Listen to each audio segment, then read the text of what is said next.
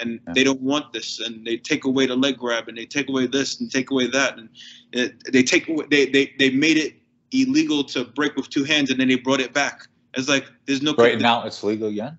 Yes, you could see it. You could actually see it in junior world championships too, where they allow the athlete to break grip with two hands, and then he puts his second hand on, and you could see it in the finals match of the, I believe he was either 81 kilograms or 90 kilograms, Japanese player. Yeah, you could see it in the finals or the team competition. It's amazing. Like they go back and forth on the rules, and there's like I said, there's no consistency there. Yeah. Speaking of the whole thing, I know the answer, but what's Kano martial arts stance or practicality wise when it comes to leg grabbing or grappling the entire body? I was a leg grabber, so I'm teaching everything under the sun. I used to do teguruma. My favorite technique was kataguruma all the time, and I think it's I teach everything. I teach everything, and I don't want to. Whenever students come in and they have a question about a particular technique, I make sure as an instructor that I know it very well before I teach it. I refuse to teach any techniques that I'm just sitting there just looking up on YouTube and looking on Instagram and pretending like I know the technique. Like I want to make sure that it's battle tested. So I'll even try in Randori to make sure that that I know it well enough. I know the pros and cons of the technique, so this way I can pass it on, and then hopefully the student will eventually be able to make it a part of their game. Leg grabs I teach all the time. I make sure. Right. I'm with you 100% because I had a long debate. It was civil, it was respectful, it was great, but it was with none other than Neil Adams himself. It was a little over a year ago. We were talking about the whole leg grab thing, and it started with the IOC came up to us. Your fighters are like this, like the wrestlers, so it's looking like wrestling with a jacket. You have to do something about it, or you're losing popularity in the Olympics, and judo might be on its way out. It's that thing. So, for sake of argument, okay, they made themselves more unique through only gripping and doing judo unique throws only, and fine, great. But what are your stance on? Okay, you were a leg grabber, but in terms of judo in and of itself and leg grabs, what's your approach to it? Because it's not just for fun, or I want to beat the BJJ guy, so or I don't want to be afraid of the rest. No, that's not it. I'm talking about judo as an art. What do you think in terms of leg grabs? And for me, it's just you're the king of throws. Okay, you should be able to attack and defend the entire body completely. That's my thing. I'm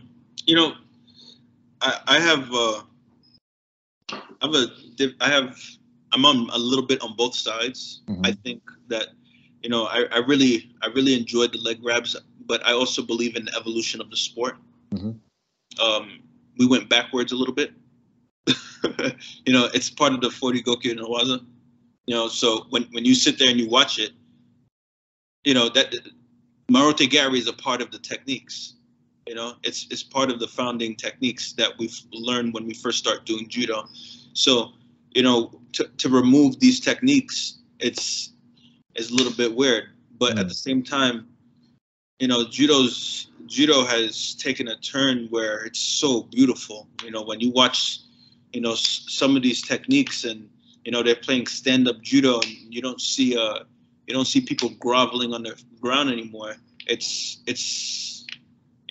a beautiful thing. But what can I say? I think it's to truly make it something that's worthwhile. It's not just within the athletes, but it's also within the coaches and instructors to make sure that they teach leg grabs to make it as effective as possible, to make it something that's worth watching. Right.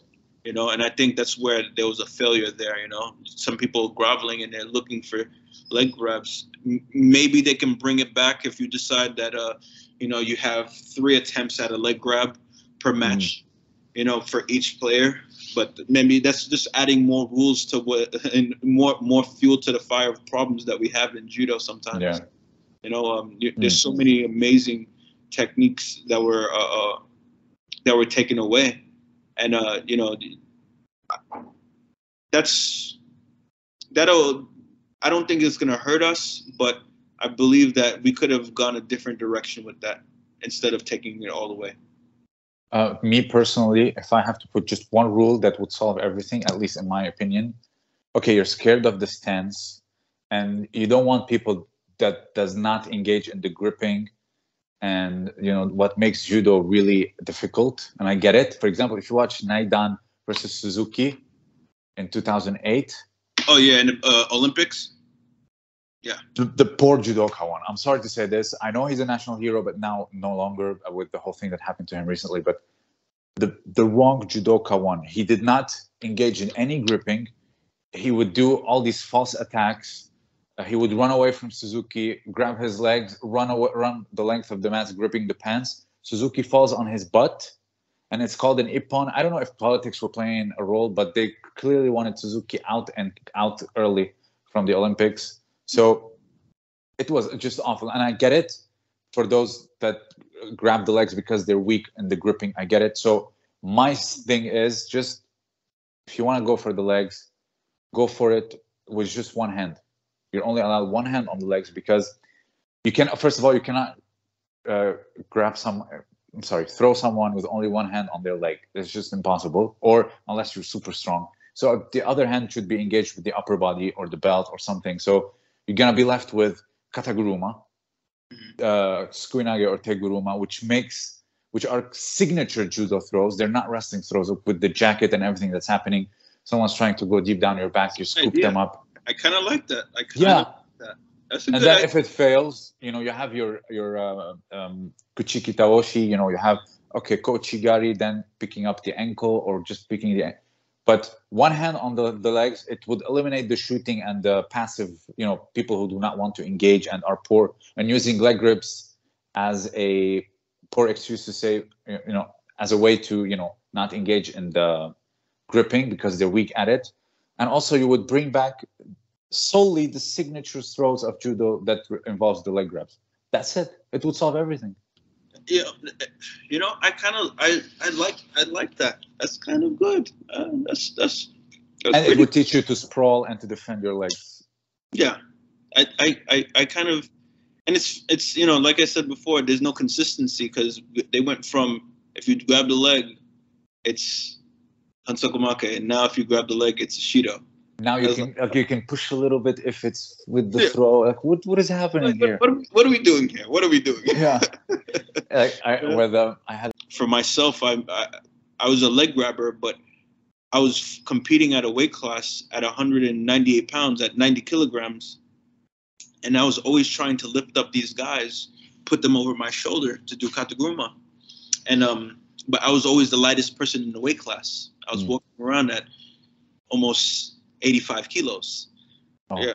Yeah. So I would go to these places and, you know, I'd go to these competitions and, you know, I'd managed to figure out a way to lift up the guy that was almost 5 or 6 kilos over me.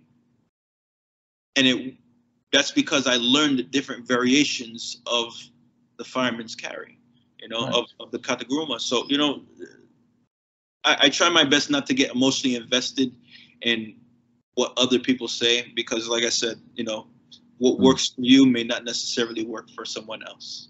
Yeah. Now the thing about leg grabs, I wanted to mention it earlier, but now since we're almost back into the subject, one of the key arguments is, you know, you want to create something spectator friendly. You want to invite more people into the seats of the Olympics and World Championship and get more people to do judo. So I get it from a argument for the IJF or the Kodokan, whoever, if they want to ban certain techniques, for example, kani basami, you know, ripping the knees, or now I understand better with the whole reverse seranage and what can happen to the shoulder, the elbow, or the wrist. They need to explain a little bit more, not just say you cannot do this. But when it comes to the leg grabs, the whole thing with the wrestling and the popularity contest, That was to say, I don't know, 2008, 2009, 2010. Yeah. That's a lifetime ago. If you see how the world is constantly changing, like 2010, if I look at myself, just off context or out of context. Different judoka. I wasn't even a judoka, so I was a completely different person. You know, what I thought, what I liked, how I viewed the world, everything. I was a completely different person. So even me, like if you tell me 2010, I'm like, pfft. So now, people used to think 2010 that Steven Seagal is the man. People know better now. People know what they focus on. So I'm talking about the generation of early 20s to mid 40s, which is completely active in training and competition.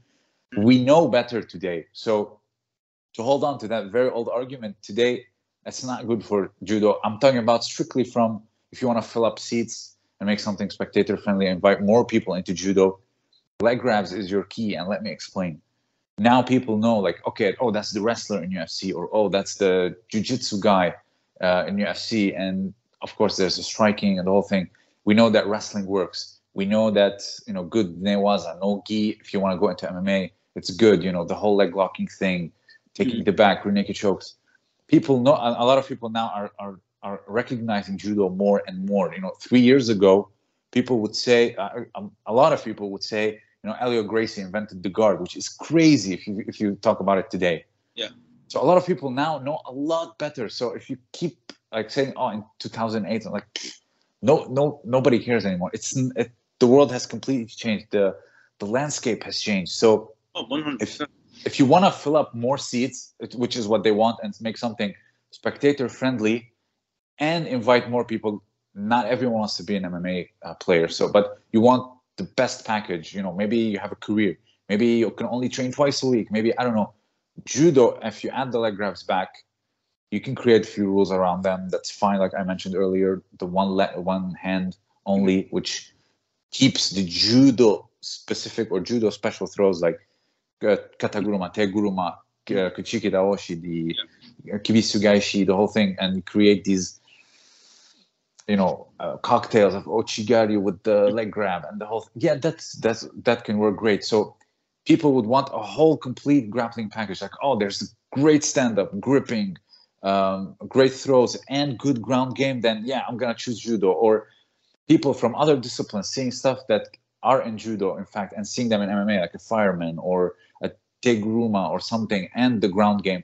People are going to gravitate more because it's less restrictive now, and it's a far more complete, because the generation that knows now, or the people that are watching now, know a lot better than the people that watched in 2008, or they're getting into martial arts today with the influx of information that we have. So now your argument should be that not to reduce stuff from judo so you can make it as unique. You want to show that it is a more holistic.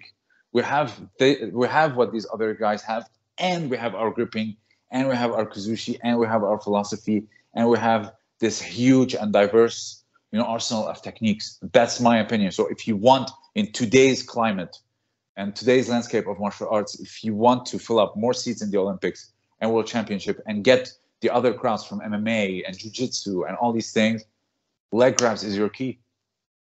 You know, I believe there's leg grabs and so much more. I think they've, within the last 10, 15 years, you know, they've done a fantastic job promoting judo. You know, when you have, when you see like the presentation, okay, now we have the Olympics or the World Championships, and you see